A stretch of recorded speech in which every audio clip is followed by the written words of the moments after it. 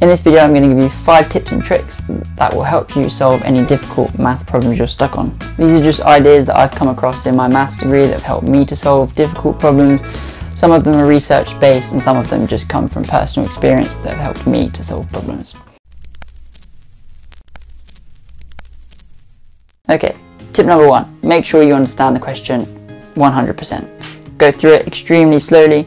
Make sure you understand every word and symbol and look up any words and symbols that you don't understand. And don't start answering the question until you've understood it fully. Otherwise, you're just going to get stuck. And also, have a look at your notes that are relevant to the question to make sure there's no bits of information that you might need to answer the question. Okay, idea number 2.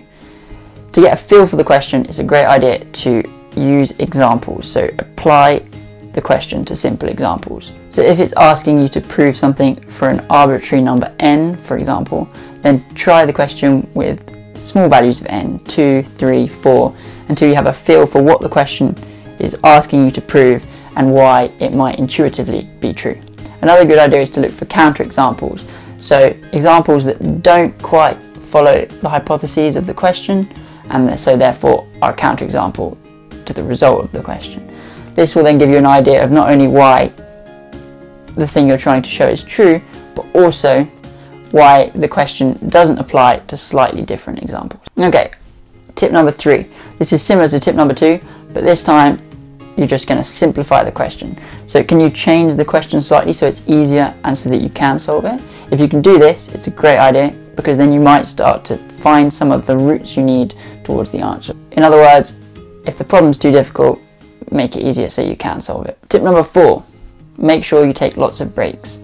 Our brains have a finite amount of energy, and when this energy is depleted, it becomes really difficult to solve problems. So taking a break, coming back, refreshing your mind makes it much more likely that you'll be able to solve the problem. In fact, a 2011 study showed that taking breaks helps keep you focused, which is intuitively very obvious. Another reason that taking breaks is so important is that it allows your brain to slip into a mode called diffused mode thinking.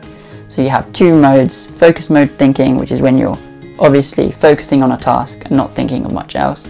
And then there's diffused mode thinking, where your brain is idling away in the background while you're doing menial tasks, like doing the washing up. Diffused mode thinking is like the big picture, where your brain looks at it from many different angles and associates ideas that it wouldn't usually. Taking breaks increases the chances that your brain will be in this mode, and it makes it more likely that you might be able to solve a difficult problem. During my degree, I solved countless problems while doing the washing up or just walking around. This brings me to the Einstellung effect. Einstellung. Which basically means that after you've solved a number of problems in a given way, when you come to solve the next problem, your brain is fixed and wants to solve it in the manner it's already done, which makes other solutions invisible to your brain. This is one of the reasons why taking breaks is such a good idea, because it pulls you out of this fixed mode of thinking and allows your brain to associate different ideas. Barbara Oakley's book, A Mind for Numbers, talks a lot about this diffused mode, focus mode thinking, and I'd highly recommend reading it if you're studying maths. There's loads of great ideas in there on how to make your studying more efficient so you can save time and also have better grades. I'll put a link for this book down in the description. Usually in videos people actually have the book, but I use Kindle, so. Another thing to note is that it's important to keep your breaks light.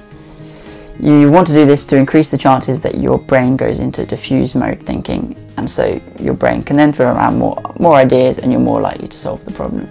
By light I mean things that are mentally light, like exercise, doing chores, going for a walk, meditating, having a nap. In fact, having a nap is a great one. A 2009 study showed that sleeping, in fact dream sleep, increases your creativity. So a great idea if you're stuck on a problem is to go to bed, sleep on it, wake up, and then you're more likely to solve it in the morning. And another great break is having a chat with someone. Bad breaks include reading, solving other difficult problems, or scrolling through your phone. Try and keep it light, let your mind wander. And finally, tip number 5, if all else fails, cheat. And by cheat, I don't necessarily mean look up the answer. I mean ask a friend for a tip or for the full solution, or ask your tutor or ask your professor, or if none of that works, then look up the answer online. Sometimes you won't be able to find it, but sometimes you will. If you do decide to ask for help, make sure you ask people good questions. Tell them exactly the part of the question you're stuck on and tell them what problem sheet is on, what question it is, and then it will be easier for them to give you a thoughtful and helpful response. Thanks for watching. If you have any better ideas or better tips and tricks for how to solve difficult math problems, put them in the comment section below. If you found this video useful, then please subscribe to see more like this. And if you like my t-shirt, which was made by my mum, and you'd like one, then I'll put a link in the comment section below.